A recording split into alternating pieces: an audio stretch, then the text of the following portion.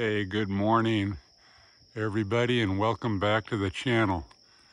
Well, today is the winter solstice. The sun is at its lowest point of the year, and every day after today we'll start gaining a little extra sunshine. So we've made it this far, doing pretty well. You can see the sun out there still hiding behind those trees. It'll pop up here in a minute and the array will start catching full sunshine. And what I wanted to talk to you guys about today, being the solstice, here we are. I've got two different strings on this array. I've got 700 watts right here, and I've got 500 watts up here. Now, they're two different strings going to two different systems. The first one, these are those new power 100 watt 9 bus bar per cell solar panels, and I've got 2, 4, 6 of them in series. I tried to tie an identical one like this for a seventh one, was not able to get those out here anymore, so I've tied in a Bouge RV 9 bus bar per cell 100 watt panel, and then I did the same up here. These are the New Power Classics, 5 bus bar per cell. And same thing, I wanted to tie another identical one of those into that string. Could not get the New Powers out here anymore. So I tied in a Bouge RV 9 bus bar per cell on that string as well. So it's working well. All of these, of course, are identical, and those 4 are identical as well. And then these have just a little bit different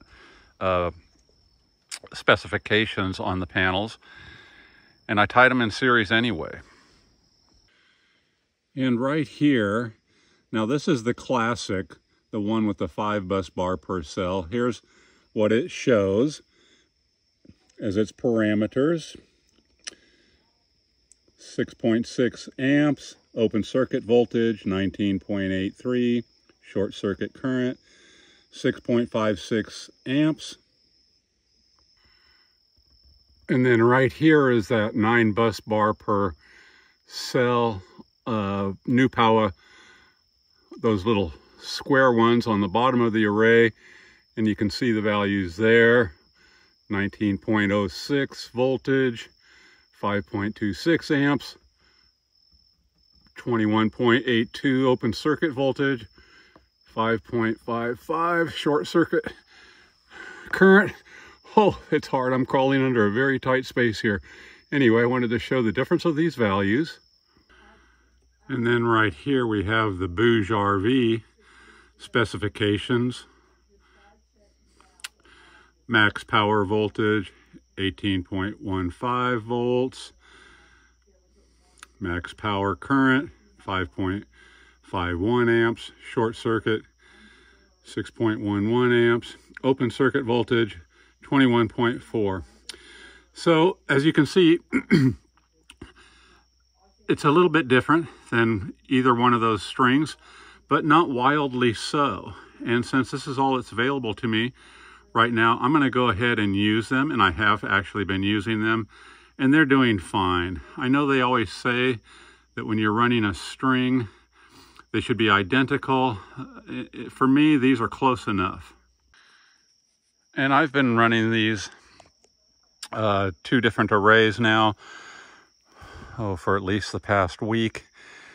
And like I said, those 6 identical, tied in series. I tied the 7th one, that Bouge RV, that has just a little bit specifications than those. And I've been seeing, of course, we have a lot of intermittent, cloudy, rainy kind of conditions. But in pristine conditions, I've been seeing these pump over 600 watts. And then on the top string, again, those 4 are identical. This one, this Bouge RV, I just showed you the values, not wildly different than the others. And this is working fine too. You know, I see 400 to 500 watts depending what's going on. So all working good. I've been monitoring it very closely. This is just what's working for me.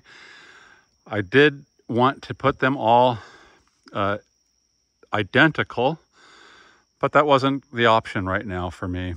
So I went ahead and tied this in. I wouldn't have tied them in and added these kind of mix-matched or mismatched, even though they're not wildly mismatched. I wouldn't have preferred to do that, but I'm not concerned about the difference in those values. And in just a few minutes, these two arrays are going to be in full sun, and they have been working perfectly. Now, this is just what I do for myself. I'm not suggesting anybody else do this. I would always try to make them identical in series, but it's not just wildly enough different for me to be overly concerned, and they're working very well. And here's a shot of the Victron app on that 700 watt string. It's going into a 48 volt Power Queen battery. Has been running like that for quite a while now. And you can see the voltage, 130 volts roughly. The charge controller's good for 150 volts. I've never seen it go anywhere near 150 volts. And it's just now starting to get into the sun. When it catches full sun here in a little while, that'll get up around 600 watts probably this time of year. Looking real good, doing real well. I'm not seeing anything I need to be overly concerned about. And then here's a look at that 500 watt string. Again, just starting to come into some sun. It's a 100 volt charge controller.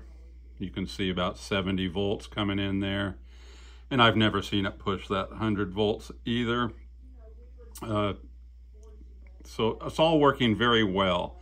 And of course, there's just not a huge value difference between those panels. Ideally, I would have used identical panels, but those new Powas, for whatever reason, I've not been able to get. My last shipment of those never arrived out here. They got damaged somewhere in the process, and I've tried to reorder them and I can't. Now that may change, but I needed to kind of keep the things going out here.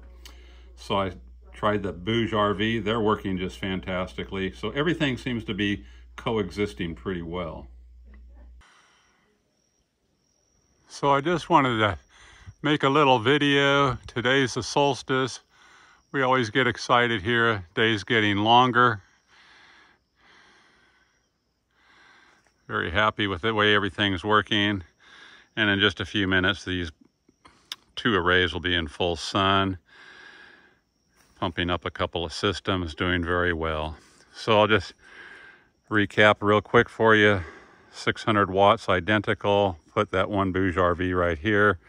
Not hurting a thing. 400 watts identical up there. Bouge RV tied into it.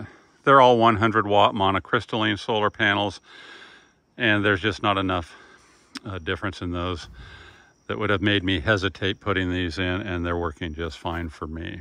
Yeah, for your purposes, things may vary. It's not recommended, but I'm getting away with it. And I plan on getting away with things. Aloha, everybody. The sun's coming back up a little bit every day. Have a good one.